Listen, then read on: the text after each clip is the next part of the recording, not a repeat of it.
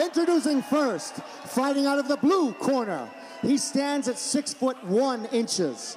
He weighed in at 250 pounds. He has a record of 11-6. He knocked out Crow Cop, top-level veteran, representing Team Link, Gabriel Gonzaga. And fighting out of the red corner, standing at 6 feet tall. He weighed in at 260 pounds. He has a perfect record of 6-0. Fighting out of Hartford, Connecticut, the up-and-coming from Underdog, BJJ, Parker Porter. Look at them. They both are staring down the devil. I'm going to be on my feet for this whole fight, John. I don't know about you. I'm pumped. I'm ready to go. Here we go. We're heading inside the cage. Chris Stillwell, John Red Velvet Clark for the heavyweight title fight. Parker Porter and Gabriel Gonzaga right here at Mohegan Sun. Let's get it going, John. Here we go. Nice jab by Gonzaga. Gonzaga circling to his left into the power hand of Parker.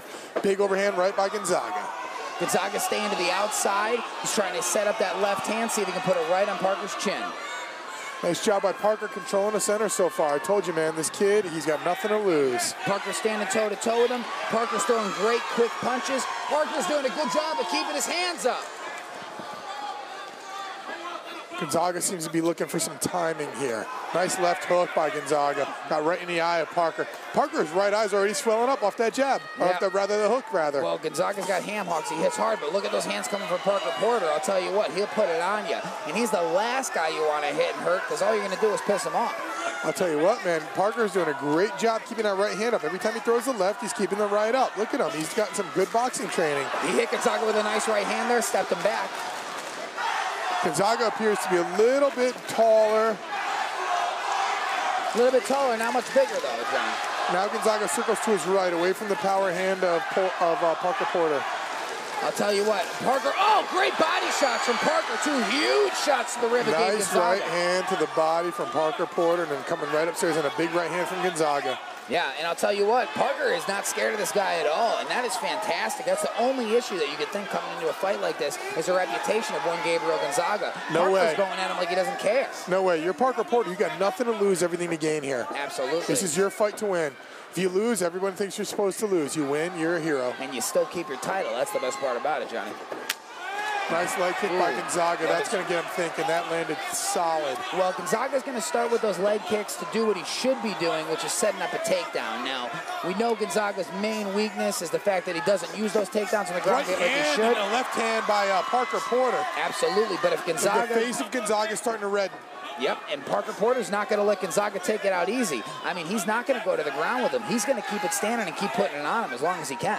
As long as he can, that's the key. Nice inside leg kick by Gonzaga. Ooh, took a nice shot to the wedding tackle, as you say, John. Right in the jewels. Yeah, he hit him right in the twigs and the berries, Johnny. That's it. Now, you know, they're going to give Parker a little bit of time to rest up here.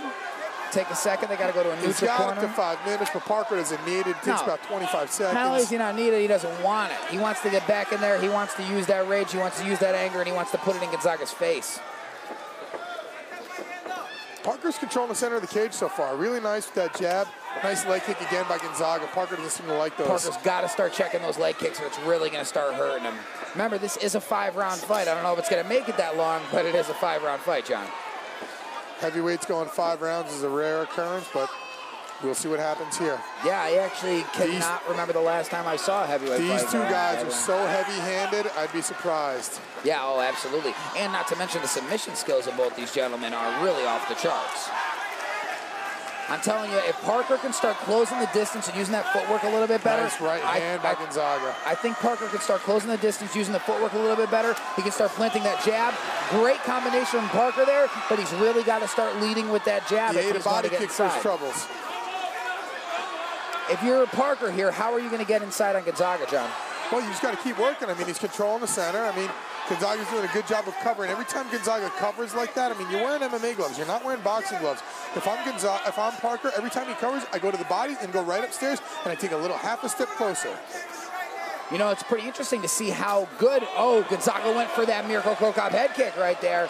Pretty heavy right there. I mean, it'd be crazy if we saw 2 head kick knockouts in the same night, but we'll see how that ends up working out. I want to see Parker Porter keep using that jab. He seems to be effective with that jab, but that leg kick is killing him. It seems like Gonzaga's leg kick is really starting to eat away at Parker. Look at him locking that front leg out, man. He might be losing control of the big quad there. Whoa, you got to watch out, too, because Gonzaga's the type of guy who'll play possum. He'll back up against the fence. He'll catch you in a submission. Or what he's going to do is he's going to eat away at that front leg and throw a high kick up at your head, just like you did to Crow Cop. Absolutely. There you go. Well, he also used that ground and pound on Crow Cop for about 4 minutes with those elbows to the face before he stood up and put him out. So as long as Parker doesn't head to the ground with him. Oh, great shots. Got through with the left hand there. Another big kick by Gonzaga. Absolutely. Huge kick by Gabriel Gonzaga. Parker has to check those kicks. When he goes into the end of the round here in this corner in about 5 seconds, they need to tell him to start checking that kick, because if he doesn't, this fight's going to be over a lot quicker than we expect. Parker's front leg is hurt, man. Every time Gonzaga looks at it, he starts to buckle.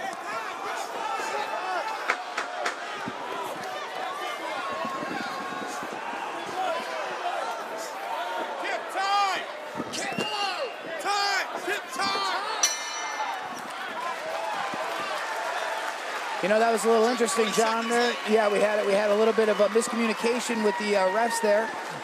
You know what I mean? They went about 30 seconds over the time limit there. Who's ringing the bell there? Is that Kip Kohler? Yeah, so we just wanted to give them a heads up over there, but that round went about 5 minutes and 30 seconds.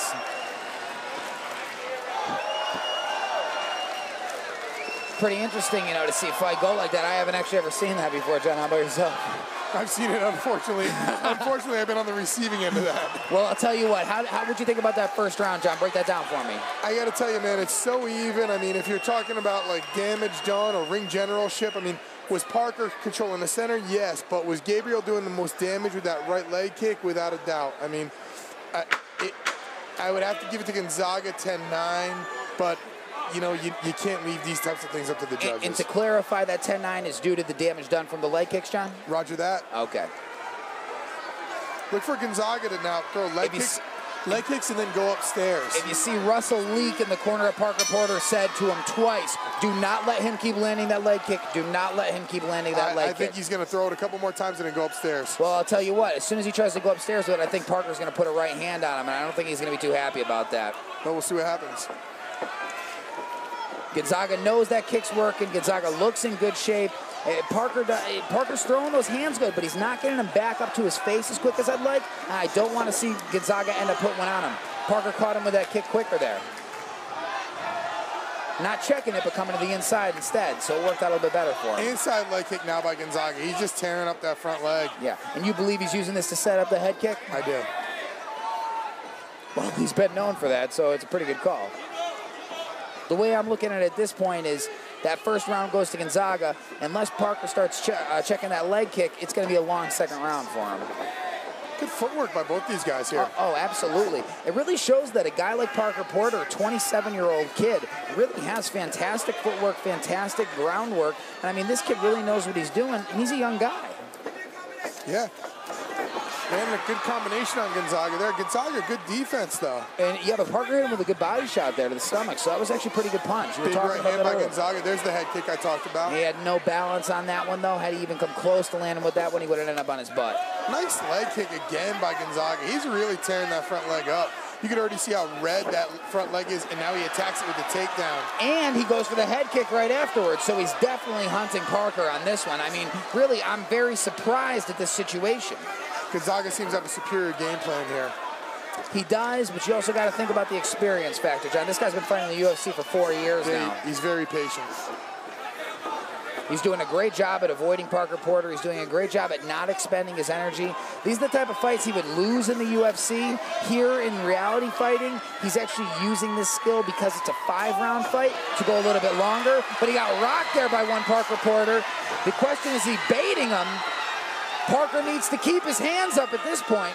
I mean, I think Gonzaga's been hit by My guys hit a little harder than Parker. Not to take anything away from Parker because I think Parker's a stud, but Shane Parker Carwin.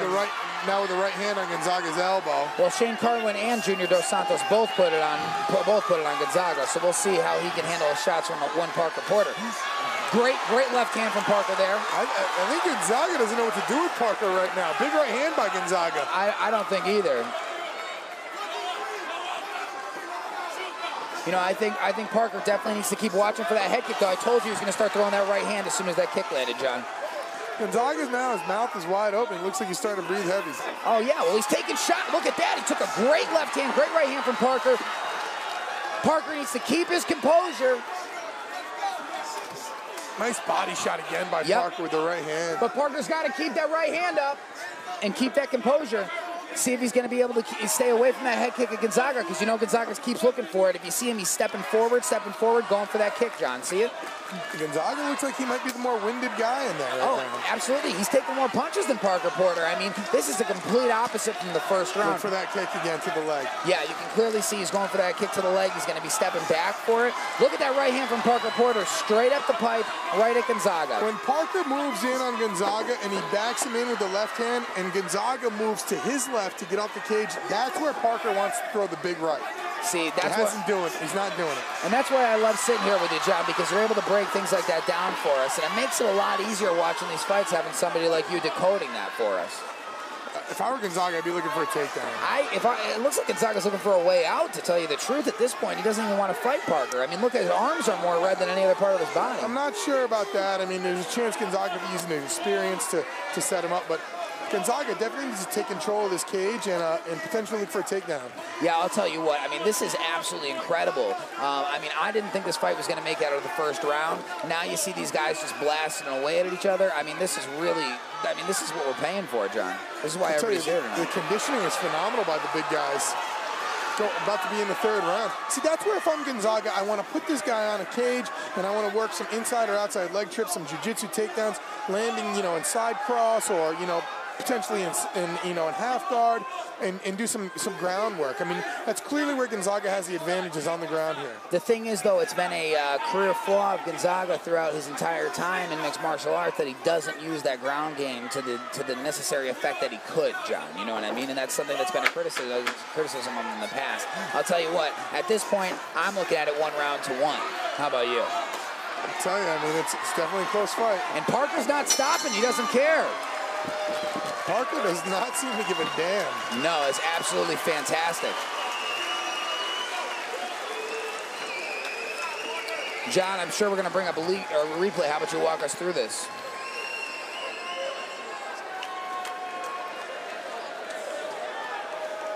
Gonzaga looks winded, I'll tell you the truth. I mean, Parker looks fresh as a daisy. Gonzaga's mouth is wide open. He looks a little bit tired.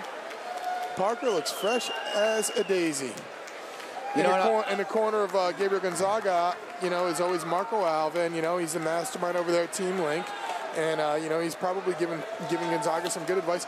I'll tell you, sometimes what happens is when you're a guy like Gabriel Gonzaga and you go from fighting for world championships in the UFC down to, you take a little bit step back, when,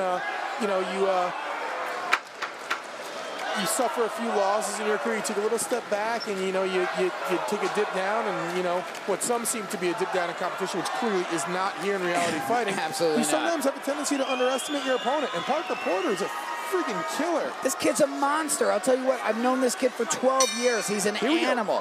He's been playing football his whole life, and when he got into fighting, he was 360 pounds. The kid has lost over 100 pounds. He's a certified personal trainer, teaches Brazilian Jiu-Jitsu and mixed martial arts out in Hartford at Underdog Brazilian Jiu-Jitsu. It's his life. He's just like you, John. He lives, he breathes, eats, sleeps mixed martial arts. He's the next up and coming. He's the next level. And I don't know if Gonzaga's got an answer for him tonight. I don't know if Gonzaga's waiting on something, trying to catch some timing. Oh, there's the head kick I talked about. Great block from Parker, though. Yep, without a doubt. This might be where we see Gonzaga open up a little bit. We'll see what happens. Well, I'll tell you what, the head move. Oh, Parker Porter took a nice shot there. He's definitely on Queer Street. And a right hand by Parker. Yep. Parker was a little shook off that right by Gonzaga, though. He definitely took a little bit of a shot there. Oh, Parker's down. He's back up.